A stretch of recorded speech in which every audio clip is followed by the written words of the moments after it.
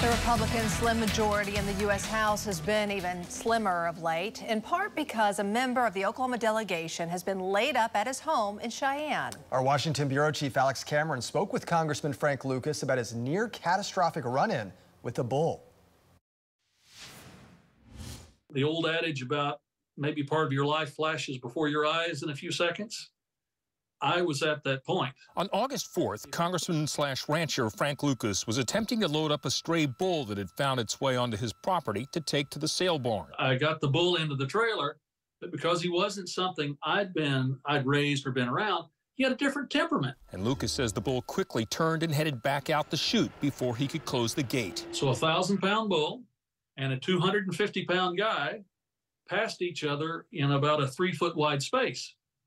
That wasn't enough room. The bull's hindquarters crushed Lucas's right hip joint and pelvis, but he says it could have been worse. He was a pole, but if he hit me with his head, we'd be talking about a special election now. Lucas has represented what is now Oklahoma's 3rd district for 29 years, and he'll be able to continue in that role, he says, thanks to the good work of the doctors at OU who patched him up. But he says it's been 7 long weeks of not being able to put any weight on his leg and not being able to be at the Capitol. I've been watching C-SPAN at home, and I've been getting a constant stream of text messages and calls from my colleagues. The good news, Lucas says, he's been cleared to fly and will be back at work next Wednesday. But as for his work on the ranch, I won't be chasing cattle for the rest of this year, and I probably won't drive a tractor until next spring.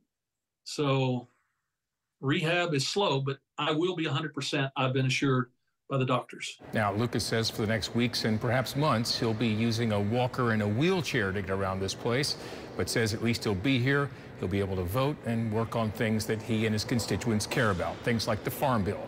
And I'll have an update on that next week. In our Washington Bureau, I'm Oklahoma's own Alex Cameron.